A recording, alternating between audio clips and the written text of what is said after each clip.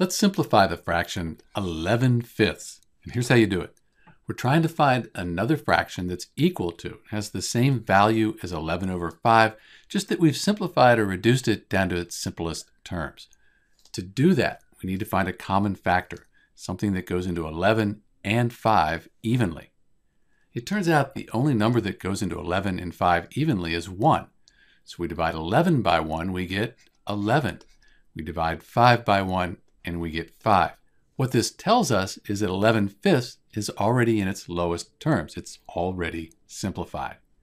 It is an improper fraction in that the 11, the numerator, is larger than the denominator. So we could change it to a mixed number. Let's do that. 5 goes into 11 twice because 2 times 5 is 10. We have 1 left over, and then we bring the 5 across. So 11/5, that's the same as 2 and 1/5. We can check that. 2 times 5 is 10, plus 1, that's the 11, and then the denominator is the same. But in answer to our original question, 11/5, we can't reduce this any further, so it's already simplified. This is Dr. B. Thanks for watching.